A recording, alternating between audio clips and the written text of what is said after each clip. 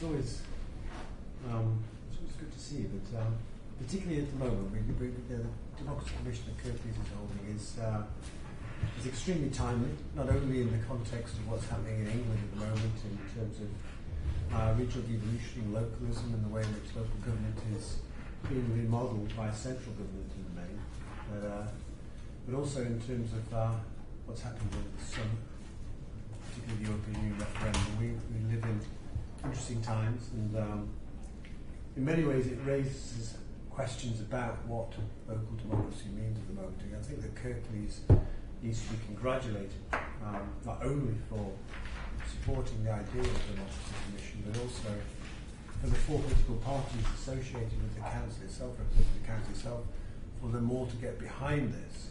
I think really does just show that they are not only committed to looking at their own practices, but also thinking about how they take local democracy forward in 2020, which is really the basis around this.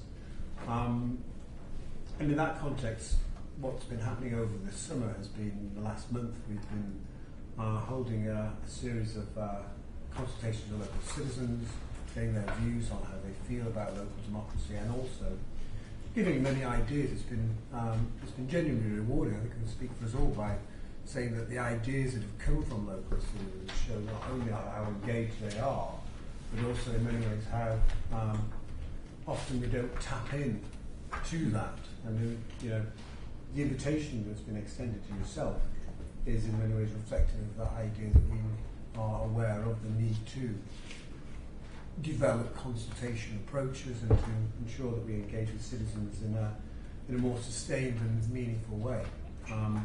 What will happen after this month we're holding a number of inquiries, we're taking evidence in London, in Manchester, and back in Kirklees as well. We'll be drawing up a report which will be published, a draft report which will be published in the end of November. And we're very keen to send that to people that are giving evidence, and that would be yourself, to get your views on the recommendation, to see to what extent we channeled your ideas and your views, they're reflected accurately, but also that what conclusions we draw you feel are appropriate. So this is not simply a question of drawing you out on a beautiful day into a chilly room and then not contacting you again.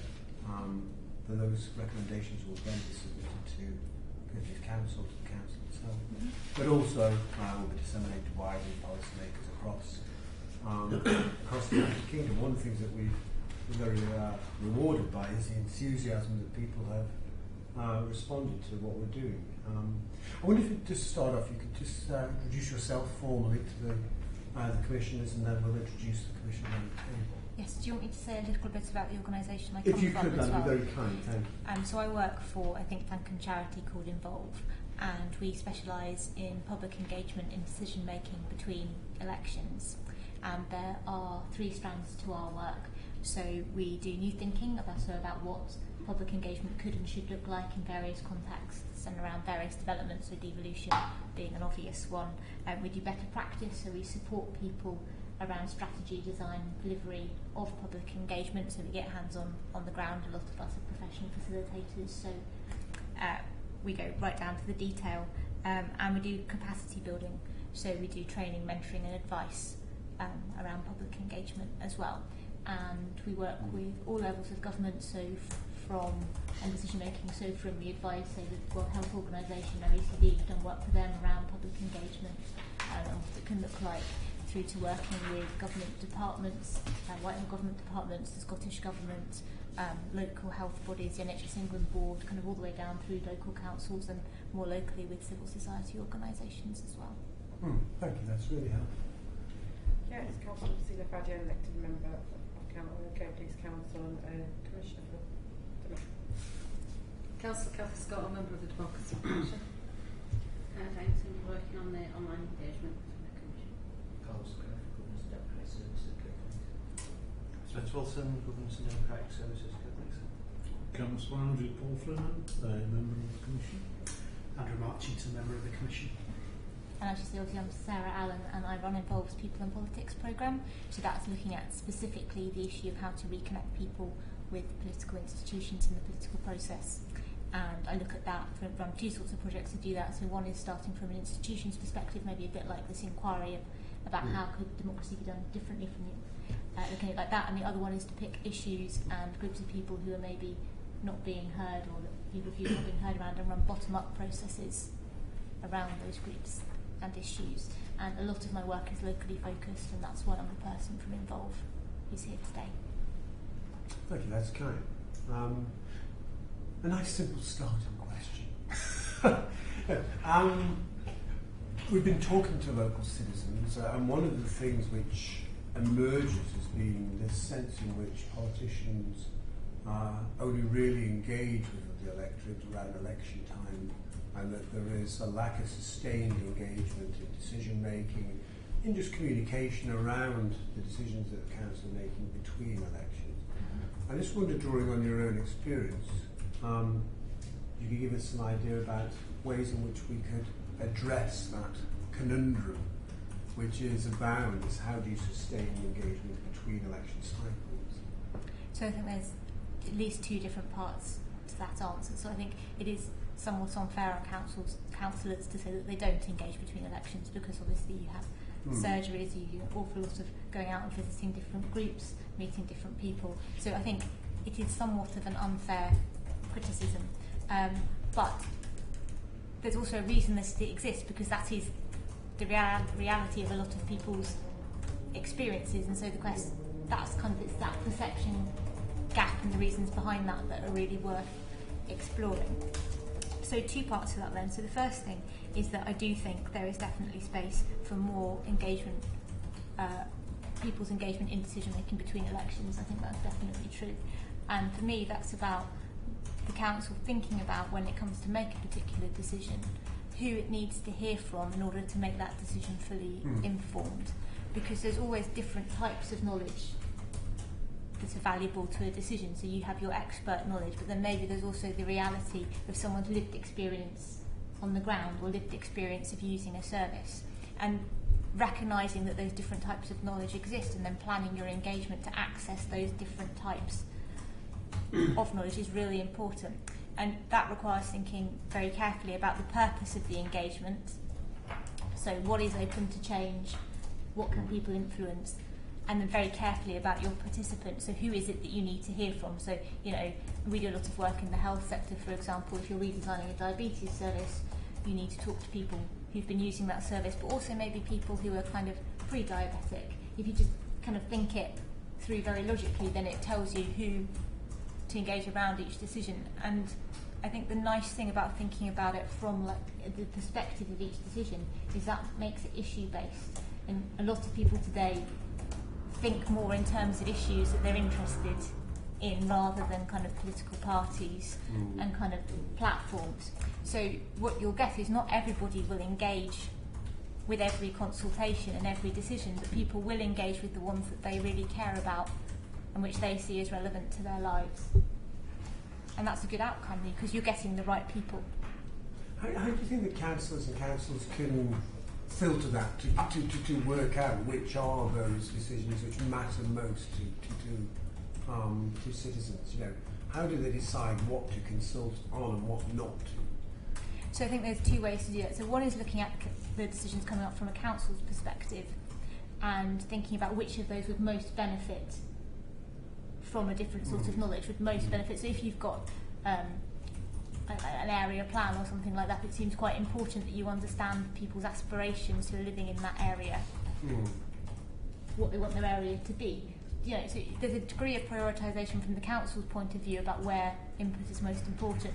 And then you get the other sort of engagement, which is engaging with people not around a specific decision, but just your ongoing engagement, so that you'll make sure you're identifying the issues that are important to people from the bottom up. And actually that's one of the places where I think councillors' role can be really valuable, because if you're going out there and you're talking to a wide range of groups, then you're kind of you're playing a role as sort of community connector. You're hearing what the issues are that are most important to people, and there's that sort of feed in through that to the council, hopefully. And also you can obviously run processes specifically around the issues that are most important to people. So it is entirely possible to run an engagement programme with a particular community, be that demographic or geographical, around the issues that are most important to them. If you feel like there's a group of people who really aren't being heard through normal representative processes, you can design a process specifically to understand what the issues are from that community's perspective, and that can help with prioritisation too. Yes, this idea of community connector is an interesting one, isn't it? It sort of suggests a change in the role of local councils, to a certain extent from what their traditional role as representatives of the community are. What kind of challenges might you see in that changing role for councillors as they move towards being more of a community connector?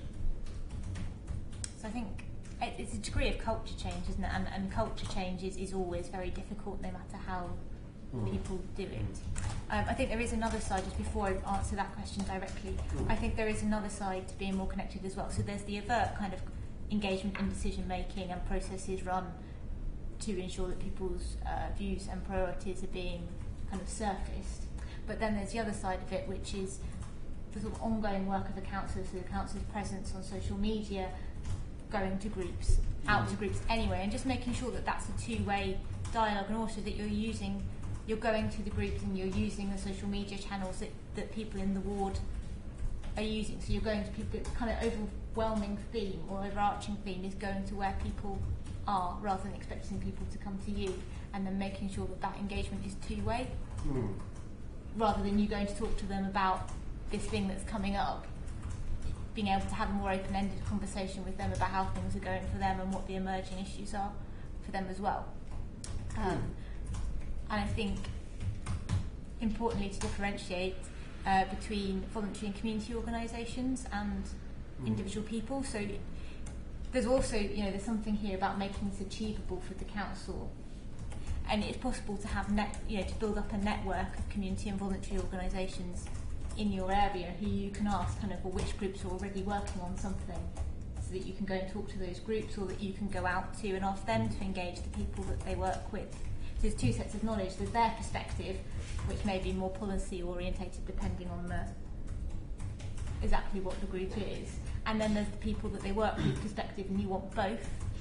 But the voluntary and community groups do have that ability to connect you with the people that they work with directly as well, and most of them are very receptive. We find in and asked to connect them with people, but they don't necessarily get it very often. So they usually just get asked their perspective as an organisation, rather than we'd like to have a conversation with the community that you work with. Can you help us organise that? And that makes it easier, because you've got kind of a network and they're trusted, and it's easier to recruit people and that sort of thing, and that's often forgotten. Interesting. So the bilateral deliberative approach is essential. Yeah. You answered the challenges, so I think from a theoretical level at least, there are at least three tensions between representative democracy and participatory democracy that people usually come up with, which I don't necessarily see as tensions. I think they're more opportunities. So people talk about kind of the leadership role. You have an election, people vote people in with a particular agenda, and they expect them to show leadership. So how does that square with the sort of thing that we've been discussing? And I would say that it's very much complementary. So in an election process, only a certain number of issues are talked about at a certain level of depth. So where your engagement between elections can come in is a sort of detail about how particular visions will be implemented, or sort of detail under the pledges and promises that have been made, which is also where people's knowledge is really helpful, because you need, but that's often where they've got most to add. And also the issues that aren't covered at all, either because they just weren't a hot topic during the election campaign, or because it's an arising issue that wasn't on, that wasn't on the table at the time of the election. So providing that you're focusing the engagement on stuff that's genuinely open for change, and not stuff that the council is completely committed to doing exactly like this because that's what they pledged during the election campaign. It's complementary. It allows people to feed into the bits of the local democracy that they otherwise wouldn't get a voice in. So this is the sort of thing you wanted as the answer to this question. So then the other tension that we get talked about a lot is the tension between council's role between elections. So you're going out and talking to groups anyway. You're going out to and you have surgeries anyway and involving people in decision making. And again, I think they're different things and they're incredibly complementary. So if you think some of the things that councils already do very well are support for individual people, support for particular issues that groups have raised, but not so much about bringing different parts of the community together to discuss things in the same room and understanding the trade-offs that they'd make when given a bit more information or hearing other people's perspective. That's a different sort of engagement, and that's what this involvement in decision making, depending on how you do it, can give you. And I think it also presents very much an opportunity for councillors. So first of all, councillors can be seen to sort of lead on suggesting this type of engagement and encouraging people to have a greater voice, which is good. Councillors can also host events, kind of welcome people to events, and kind of you can get increased profile, increased links with different parts of the community through this sort of event. Changes in perceptions about what councillors are. So, for example, the Department for Communities and Local Government did an analysis and evaluation of participatory budgeting initiatives in England a number of years ago, and they found that people contacted councillors more after this sort of event because suddenly they saw the relevance of councillors to their lives, saw that the councillors were interested in their issues. And in fact, where there was sort of a broader point to the processes, which was also about telling people more about voting in the political process, turnout increased quite significantly as well. So if you're doing this more engagement, you're sort of demonstrating to people that it is relevant, you're demonstrating that councillors are relevant, and there's a huge profile opportunity there for councillors as well. And the third tension, I think, that we often get talked about is different types of accountability. So elections, you elect people with a particular agenda and then you can get rid of them next time, more or less, depending obviously on the exact what the election results are on the electoral system and so on. You can get rid of them next time. So how does that translate? How does that relate to kind of this engagement that happens between elections? So again, I think it's massively complementary. So it's really important to have that elected person there who is responsible in the end for the council's actions, for the general direction that the council is taking, and you have to be able to get rid of them. I mean, that's I think an essential part of democracy. But there's also the type of accountability which is really important to a robust policy making cycle, and that's the kind of, okay, we're trying this change to say transport policy, we'll get your feed into what you see the issues are, how you think they could be resolved, we'll tell you what we're going to do, and then we'll come back to you in a year's time and ask you, actually, has your experience improved at all? Is that working? So what you get from the electoral bit is kind of an overall accountability for the council as a whole, and what you get from the engagement between elections is more specific accountability and feed into specific policy decisions, which is just helps with developing good policy, and there's no reason for those to be in conflict. No. Especially if you're doing the engagement around issues that didn't come up in the election in the first place, if you see what I mean, or around the implementation of the policy. Interesting that sort of annual accountability is something that came up from some of the citizens' engagements. They would like that kind of sort of rep over time. Yeah, going back to involvement, I mean, as councillors, we all understand we need to get involved and get engaged with our communities, and we do that on a day-to-day basis as much as possible. In the kind of financial situation most councils are in at the moment, all we've got is bad news and sad news. Sometimes we haven't got any good news again. And what I've seen, or what I think most of my colleagues have seen, we always end up giving out, oh, we can't do this because central government's done this, we can't do this, and they feel that they are getting themselves disengaged.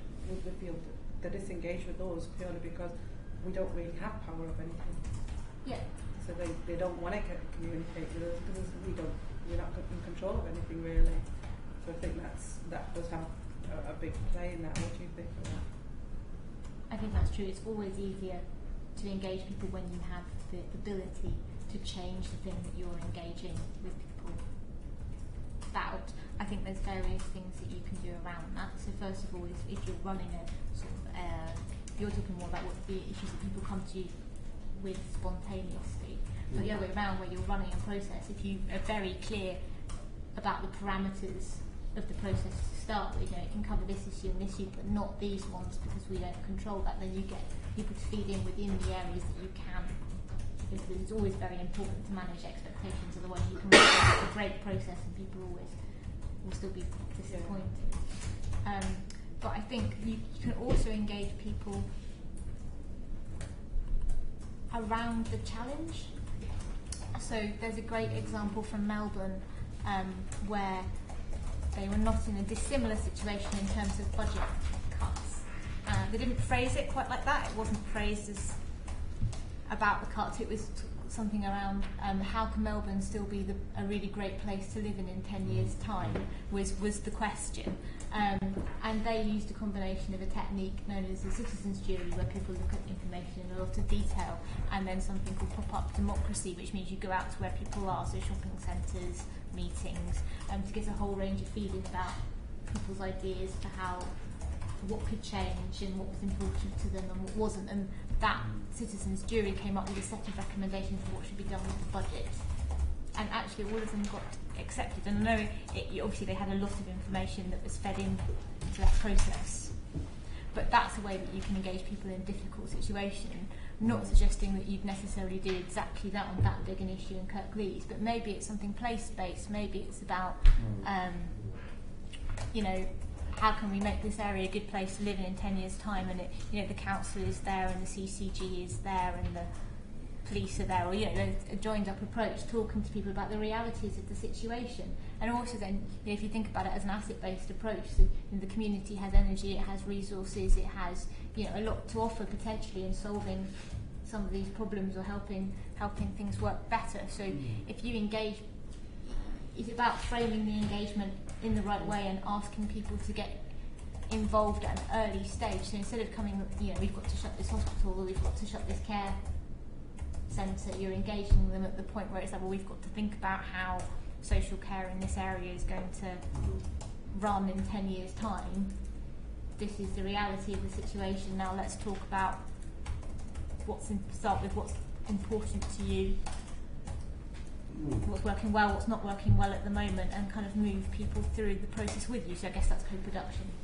But the more people are engaged earlier on, the more they don't feel constrained by having to react to a particular option, like a particular decision that's already been made. The more they understand where you're coming from and the challenges that you're facing, and the more they'll feel they have a chance to input. So it is proactive rather than sort of serving it as a fait accompli. So serving it as a fait accompli is pretty much the worst the worst thing you can do, I think, because then people feel like you haven't consulted them. See Greater Manchester Counts combined as onto the details. But there's no point in engaging them early if you're not going to, if there's nothing that's open to. They have to have agency. There has to be agency. You have to be. I mean, people are reasonably sensible. If there is no other option, they'll generally conclude that there is no other option. I mean, but you might. You said you've had really great ideas from people that you've engaged during this process. It can be very surprising that what ideas people come up with that people haven't thought of before, simply because they're not in an institutional box. They don't have to think about something from the council's perspective or from the CCG's perspective. They're just thinking about it from the perspective of the citizen. They'll come up with all sorts of things that people didn't think about before. Because I want to come back at the end to a comment on the tensions and stuff. The stuff about that word consultation. Yeah. Just follow that bit. Because again, one of the issues we have, and health service, I'm interested with your experience working with the health service, because the consultations that seem to happen in our areas, it's the type of consultations, this is what we want to do, what do you think about it? Yeah. It's an information type consultation as opposed to a more open-ended consultation where actually this is the issue we'd like to deal with, what do you think about it? Yeah. And I think that's really interesting what you talked about, that actually being more open-ended, actually giving people an opportunity to influence different outcomes would be really useful. I think that's, if we pick up some of that as well. The other thing I wanted to we've had conversations with other people presenting evidence about how they engage with different groups. Yeah. So you've talked about it's like communities of interest. Yeah. We did that a bit of a question about expert patients as well. The issue curriculum is about bias and are those groups representative? Yeah. So how do you make sure that even so if you've got a diabetes support group and that's the issue, how do you make sure that you're getting a representative, even though you're engaging with a group that's got expert knowledge of the condition and stuff, it's still, does that represent everybody with health issues around diabetes? It might be another health issue. Yeah, I mean, so there's various ways around that. So I reviewed a clinical commissioning group's patient engagement, public and patient engagement strategy recently, so it's quite relevant. So I think your first question is, if you have worries about whether a group of patients has become experts, then recruit more widely. Go out through doctors' surgeries, go out through other people who have contact with people who have diabetes, and just get a source of get people from other places. The other way you can do it is to ask the people who are experts or who are more in touch with the council to act as community champions or patient champions. So you get them to help shape maybe a questionnaire or a set of interview questions or an event. Well, maybe we'll go with questionnaire or interview questions. And then you ask them to go out and reach out to other people with diabetes. So you don't. So that you're using their connections to widen out. Yeah, and there can be some advantages to that. So, actually, Andy already knows about it, but I'm about to start a project. I don't know if you know we got the funding, but I'm about to start a project on young people and mental health in Oldham, and that's youth-led and peer-to-peer.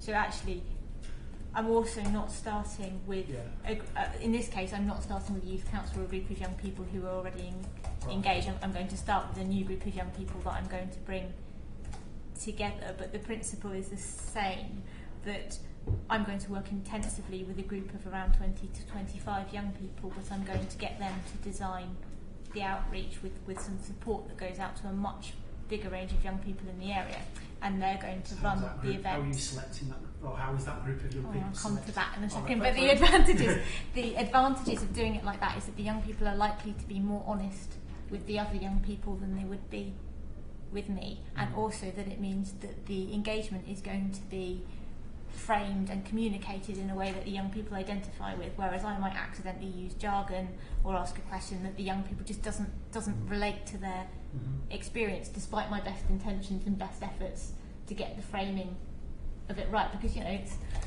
a while since I've been a young person, and I've never been a young person growing up in Oldham, and I'm aware that I'm out of date, so people can have a valuable perspective on how to reach other people in their peer group. In this case, I'm recruiting through the voluntary and statutory sector, so there's a very basic plain English application form. I'm reaching out through organisations saying we're looking for young people with a strong interest in mental health, and people they're allowed to have help in filling out it's a very simple application form, and then we'll do an informal telephone interview. But we're reaching out through youth offending teams, through care homes, through young carers organisations, through youth homeless organisations. So the groups who are likely to be at biggest risk of poor mental health for this particular project, because that's the aim of the project, if you see what I mean. That's the right group for this project. I think the other thing that was really interesting in your presentation was about you talking about capacity building. Yeah. So you find somebody who's really passionate about a particular issue. But the barrier then is how they then engage with a public service, and actually equipping people to actually engage with the processes that are involved. So you've got examples of where is that the sort of capacity building? No, so I meant it the other way around. So I meant capacity building within organisations to enable them to offer people the right opportunities that will enable them to engage, rather than capacity building amongst the public to engage. Although we will do that, so through this young person's project, we'll help them with their facilitation skills and their communication skills and that sort of thing. Give an example you might want to comment on it. So we've got corporate parenting board, which looks at how there's corporate parents and fostering and adoption. And we've got a member of the board who actually chairs the fostering support group. and she's really keen. But the first meeting she came to, she was quite worried about it because lots of people, you know, that you've got the director of children's services there and everything, and it's like. And one of the things I thought was that she'd be really, because of her experience of fostering, really good to tap into that experience. But she's then a link between another group of fosters. Well, it's about is it possible to actually develop her skills and support her so that she still remains somebody. The primary focus is about fostering and that, but actually, so she can help to tap into that area range of expertise, and for her to be a link. Yes, it is. It isn't just about developing her skills, it's also about developing the skills of the people in that meeting to engage better with her. It's a two-way. Right, okay. So it's a holistic to the whole process. Yes, and yes, we could do that. It would be through training is how we would. I mean, you can support her internally to kind of. You could offer her support to understand, you know, the various policy contexts and issues facing. You know, that were relevant to her role. I'm sure you could find someone internally to do that. To talk to her about it. But then there's a question about why that meeting is so inaccessible to her. It's formal. Well, it's like perhaps it's very about a lot of our meetings. They're open and there are opportunities for them. But you come into a meeting and there's officers sat at the front. There's a chair. There's a whole group of counsellors around, and it's like yourself that you're sat facing the camera. Yeah, so I think there is a question. So it is always useful, I think. So patient engagement groups often do this as well. So it is very useful to have a patient on all the meetings because it keeps those meetings focused on in this case, the foster carer's experience or the patient's experience. It's good to have them follow a decision all the way through. But then there's also a question of whether you should be engaging not just this particular foster carer, but other foster carers in other parts of the decision-making process as well. I'm not sure if that answers your question, but that's interesting. The extra bit is about what we need to do to meet both ways, isn't it? I realised there was a couple of things I didn't say earlier as well. So when you were talking about, you know, your worries about whether people are representative, so that you're not necessarily around a particular patient, you know, your diabetes support group, is it representative? So all the things I said before stand, but there's also, you're not just asking these people to make a decision. Therefore, you don't need them to be strictly representative in the way that you might want a citizens' jury to be strictly representative if you've got 12 people who are meant to be representing the whole community and you need to think about the makeup of that quite carefully. In this case, what you're doing is you're looking for information to inform a decision from people with a different perspective.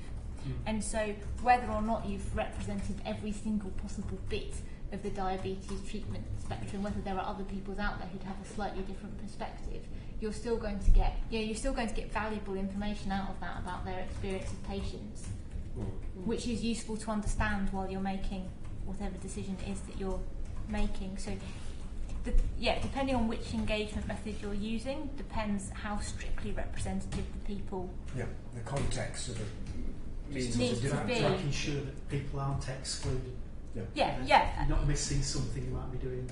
Yeah, I mean, you just need to. So Involve has a 9-step approach to planning public engagement, and that will I can send it to you if it would be useful. But one of those things is thinking very carefully, as I said before, about who it is you need to hear from to make a decision, and so providing you're kind of hearing from people from those groups, some people from those groups. You don't need to worry too much often whether you've. The methodology doesn't always need to be pure to the extreme that you have to have pure representation of every. And it depends on the nature of what you're actually consulting over and interacting with. Yeah, you're going to get more out of talking to, but it's better to talk to 5 patients and talk to no patients. 5 people with diabetes and talk to no people with diabetes. That's true. For example. Just sort of move on a little bit, and one of the things that has come up with our consultations, both with stakeholders and with certainly with local citizens, is that there is an issue around communication, both communication in the sense in which the way the local authority and councils communicate with citizens at what time, in what ways, and what kind of information they are seeking. And there's a disjuncture here. There's quite clearly a distance between those two things. I just wondering, from your own experience, and you obviously involve, consult widely with citizens on different. How can that issue around communication be addressed? Have you got any examples of where good practice is evident?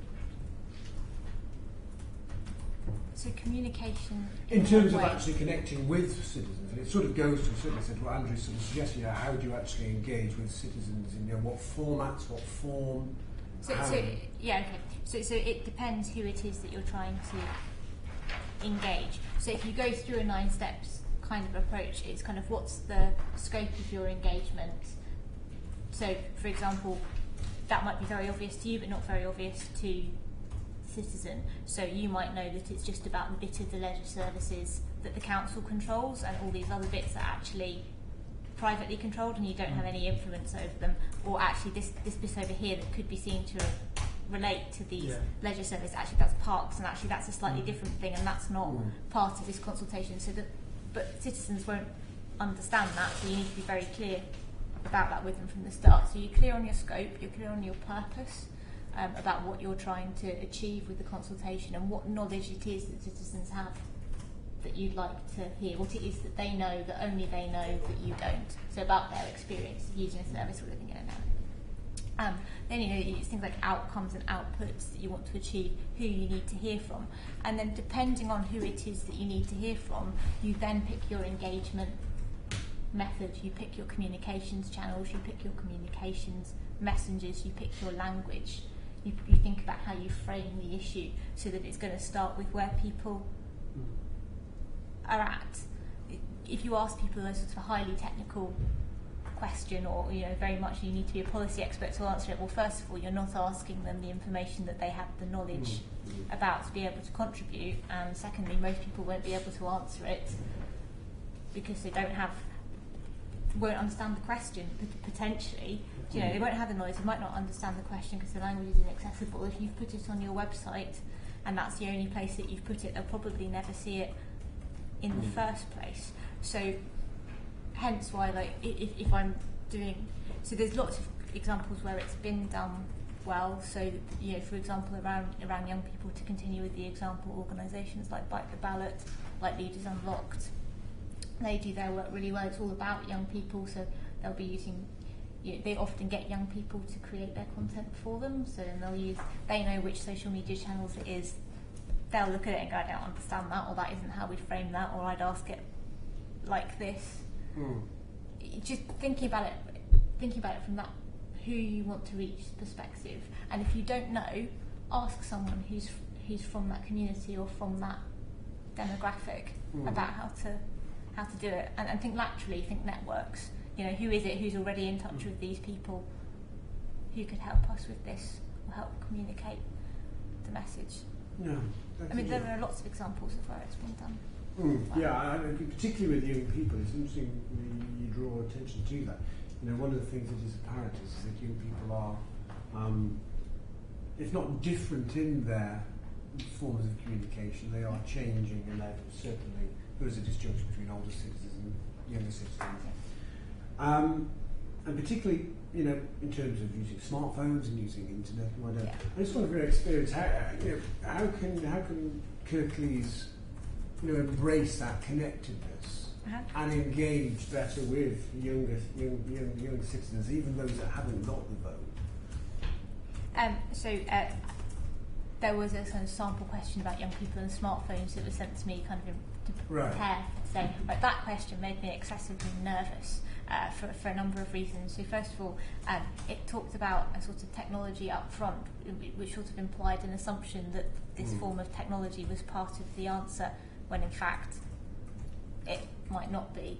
And then it talked about, so instead of starting with the technology and assuming that technology is part of the answer, I'd start with the problem. So the problem is that young people aren't engaging in voting, or they're not engaging in decision making, or you don't feel like you're hearing from young people when you should do. So then how do you start to answer that? So first of all, you want to understand the barriers that are stopping young, or the perceptions that mean young people aren't engaging. So they're not engaging. So are they not voting, for example, because they don't know where the polling station is, they keep losing their polling card and they think they need it? Or is it because, you know, they don't feel they understand enough about the candidates and issues at stake? Or is it because they just think the whole of local decision making is completely irrelevant to their lives? And then making sure you're tailoring your answer to the one of those, or two of those, or three of those that is the case. Then I think it's a question, so once you've identified what the barrier is to participation, then it's about thinking about, well, what's the best thing we could do to overcome that barrier. So if young people think that this local decision making is irrelevant to their lives, then you need to think about a way to demonstrate that actually it isn't, it's very relevant to their lives, and that, you know, there's a whole range of ways you could do that. So one is to do engagement with young people, with youth groups, with young people, or, you know, through organisations who are working with young people about what are the issues that bother them, feeding in an understanding of what it, okay, so those are the issues, these are the ones that the council work with, what are your views on these? And you could do that, or if you have a youth council, you could do that through your youth council, potentially. Yeah, so that might be one way to do it. Something like that, where something actually changes as the result of what they're saying, is probably better than just going into schools and telling them that it's relevant. You know, like, it's an active demonstration of the fact that the council has the power to do something about about the issues that they care about. So again, I think starting by asking young people, give this problem to a group of young people from Kirklees, and ask them how they do it, and get them to engage their peers. She's up cases we have. Can I just ask that? So Yeah. That's a really point that you've made there. So are you suggesting that the youth council would be the way to go with it, or go to other young people? So, because they're already participating, and that, because I find sometimes that whilst we think it's great, it's a closed group. yes, that's a very legitimate criticism of youth councils. So the problem with youth councils is they're a fantastically developing experience for people who take part in them, but they only reach a very limited, or can only, depending on how they're operating, can only reach a limited number of people. The other problem with them is that depending on how you recruit and how you're pitching the council's work, you might get the people applying who would have got involved in decision making anyway, because the kind of model of how the council works is inherently attractive to them. If you're asking the youth council to kind of simulate the workings of an actual council, you're getting the young people for whom that whole thing is inherently attractive and something that they want to be part of. So you could do it with a youth council if you thought they were sufficiently representative of the rest of the youth population in the area, because you could get them to design outreach activities for other young people. But I would be more tempted to get a group of people who weren't the youth council to do it, and to get them from groups to frame the question. So how do we get, you know, young people have a voice on issues they care about in the area, so, and then to recruit through organisations, so you get a group of young people who wouldn't normally put themselves forward for that sort of thing, and then get them to design the engagement. So the engagement is designed by young people who aren't necessarily that engaged. Does that make it makes absolute sense, because I think one of the things that we don't tap into is that there's churches, mosques, synagogues, things like that, and they're regular meeting points of congregations and people that they're there quite regular, that we don't tap into that resource. It's continuous, isn't it? People are coming through the churches, mosques, synagogues and everything, and for me, I think that there's a way of tapping into a resource, and I think it's quite good. And there are techniques that you can use to do that specifically, so you can do, so our project in Oldham works like that, but in that case we're going out and running all the events that, you know, so we're not, I don't think we're going to reach out to faith organisation for that one, but you definitely can do that. We're doing, as I said, youth clubs, youth offending teams, schools, care homes and so on. But you can... sorry, I think we've got to look beyond about the religion. It's not about the religion, it's the people that are there who could captivate an audience that are there. Oh, completely.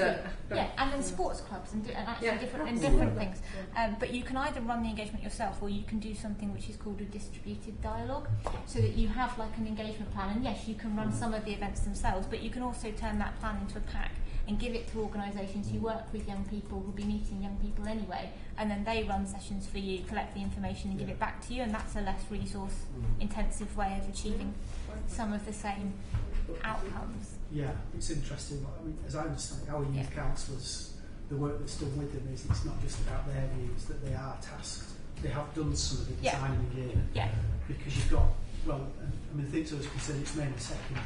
So you've got 95% of your children from the age of 11 to 16, and the college is involved in that. Yeah. And they've been really good about it. It's not just about their views and stuff like that.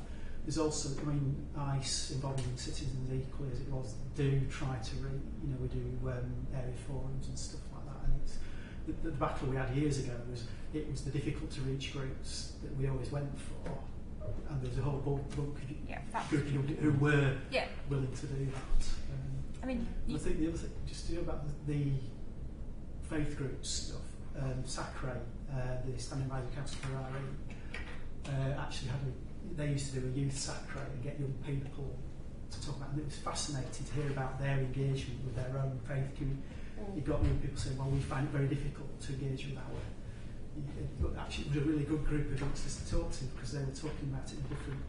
There were clearly barriers to them engaging in the way they would want to do. It was a different, interesting forum for them to find things out. I mean, going back to your question, so the initial question I got sent was around the amount that young people engage through their smartphones. So once you've decided how you're going to do it, there is then this question about going out through the right channels and so on. But I would say that the most obvious observation about smartphones in particular is to mobile optimise your websites, because a smartphone isn't a channel, it's a device. So if most young people are accessing online through their smartphone, mobile optimising your website is the one thing that you should do. But beyond that, it's what are they using this device to do? I mean, if they're using it to kind of access social media channels anyway, then actually it's about social media and it's not about the smartphone. Sort of where I was heading with it, you could see that someone would come along to you and go, young people are on their smartphones all the time and they don't vote very much, and so what we think you should do is create a smartphone app that tells young people kind of where their polling station is, maybe some information about the candidates and all that sort of thing. And depending on what the barriers to your young people are, actually it might be the right thing, but you could also envisage a situation where nobody downloaded the app because they weren't interested enough in voting in the first place to download it, and it wasn't advertised in the right places, or they did download it but actually that wasn't the problem in the first place, so it made no difference. So it could sound very logical but actually just be a very expensive white elephant, which is why I'd ask the young people. YouTube, sort of. I mean, speaking to my eldest about the referendum, so he's 15 now. Yep. The information he got independently was on YouTube. So there was the Truth About Europe, the UKIP type thing, which is just I'd watched, which was absolutely horrifying. But a lot of the other stuff was on there. So actually, that talking head type stuff, but that's how you access it. Is just. I would say if you do get a group of young people to look at something, like they don't have to start from scratch. So you have a youth council, they've done some engagement maybe around these issues already. In my mental health project, there is a youth council, they have done a bit of engagement, some engagement around mental health issues already. So you give that information to the young people when they're deciding where to focus their work and ideas, because there's no need to look at them. You want to give them information as well, right? It's about their views and experiences, but you want to give them useful information that will be useful for them in planning what they do. So give it to them, and then they'll focus what they do on the gaps, or the bits that they don't think, potentially the bits that they don't think are right, but they'll probably focus it on the gaps or the missing information, and then you get the best use out of your time as well, rather than just repeating. Just sort of take that, because one of the things about that interaction is that the young people need to be informed. They need to have a certain level of literacy before they can engage in this co-design, co-production approach. And one of the things that's very clear is that many young people aren't taught about local government, local democracy. It's overlooked in citizenship education programs, and often in the media and in other sources of information. You know, it's peripheral. And I wonder whether you, in your own experience, you give us any ideas about how we could address that potential shortfall in political literacy amongst young people about local democracy and local government. So two main thoughts on that. So Involve doesn't work actively around kind of policy issues around political education. So personally, I'm very strongly in favour of much beefed up political education in schools, so that everyone has, gets a chance to learn as they're growing up about how the system works and has an equal chance to access it. Therefore, or you remove one barrier to equality of participation and equality of access. But I would actually question how much you need to understand the workings of local democracy to engage in some of these processes. So it would obviously be better if all young people understood how to access their counsellor and how to access a counsellor's surgery. But for example, some of the most effective young people's engagement I've seen on a local issue was the work of an organisation called Leaders Unlocked on youth and crime, youth and policing, and they're working with police and crime commissioners, working with young offenders, groups at risk of offending, and so on. And the young people didn't need to understand how to influence through formal processes, because actually this was a separate process, and what they needed to understand was their experiences of the police in the local area. Then they needed we did do, the Leaders Unlocked did do skills training around kind of how you engage other young people and around public speaking. But they were able to share their experiences, engage up to 2,000 other young people in their local areas, do the analysis of those results and present them to an event with the police force, with the police and crime commissioner, other key stakeholders, which then in many cases had led to changes in decision making, without understanding how local democracy per se works. So I think, yes, I would prefer it if young people understood more about the influence points, but also maybe that's not the right place to start. Maybe the right place to start is around the issues into which you'd like young people to feed in, and then design a process which is accessible and doesn't have a knowledge barrier to it. Any more questions?